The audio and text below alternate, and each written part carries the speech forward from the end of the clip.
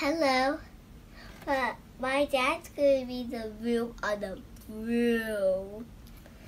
And I really love this book.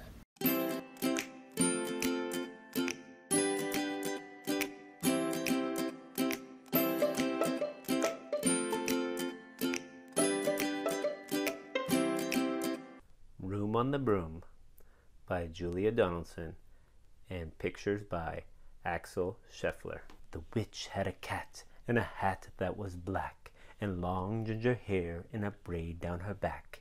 How the cat purred and how the witch grinned as they sat on the broomstick and flew through the wind. But how the witch wailed and how the cat spat when the wind blew so wildly it blew off the hat.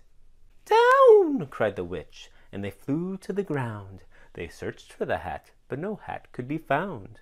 Then out of the bushes on thundering paws there bounded a dog with a hat in his jaws.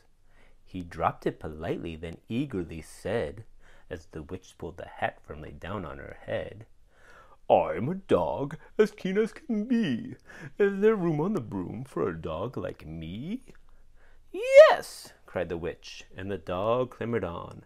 The witch tapped the broomstick, and whoosh, they were gone. Over the fields and the forest they flew. The dog wagged his tail, and the stormy wind blew. The witch laughed out loud and held on to her hat, but away blew the bow from her braid just like that. "Down!" cried the witch, and they flew to the ground. They searched for the bow, but no bow could be found. Then out from a tree, with an ear-splitting shriek, there flapped a green bird with the bow in her beak.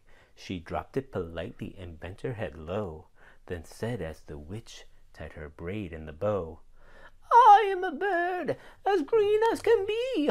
Is there room on the broom for a bird like me?"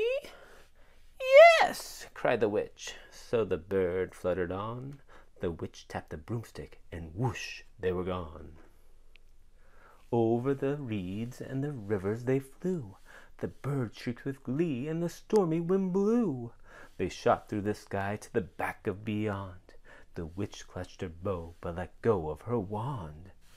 "Down!" cried the witch, and they flew to the ground.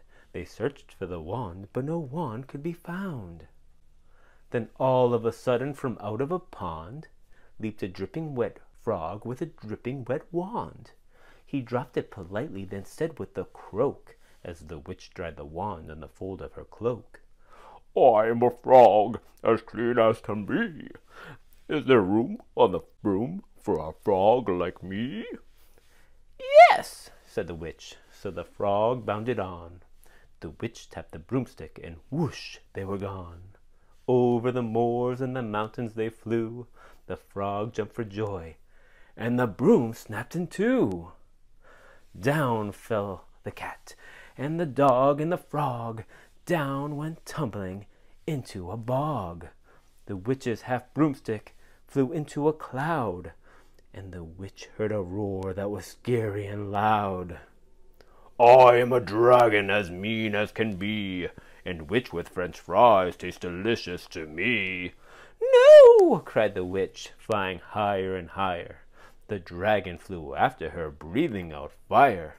"Help!" cried the witch, flying down to the ground. She looked all around, but no help could be found. The dragon drew near with a glint in his eyes, and said, "Just this once I'll have witch without fries." But just as he planned to begin on his feast, from out of a ditch rose a horrible beast. It was tall, dark, and sticky, and feathered and furred. It had 4 frightful heads. It had wings like a bird. And its terrible voice, when it started to speak, was a yowl and a growl and a croak and a shriek. It dripped and it squelched and it strode from the ditch, and it said to the dragon, "Buzz off, that's my witch." The dragon drew back and he started to shake. "I'm sorry," he spluttered. "I made a mistake. It's nice to have met you, but now I must fly." And he spread out his wings and was off through the sky. Then down flew the bird, and down jumped the frog. Down climbed the cat, and phew, said the dog. And "Thank you, oh thank you," the grateful witch cried.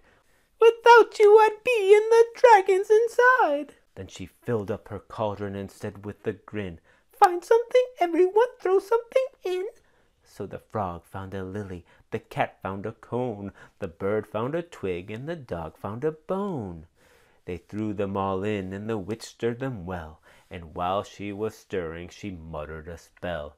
Iggity, ziggity, zaggity, zoom! Then out rose a truly magnificent broom, with seats for the witch, and the cat and the dog, a nest for the bird, and a pool for the frog. Yes! cried the witch, and they all clambered on. The witch tapped the broomstick, and whoosh, they were gone.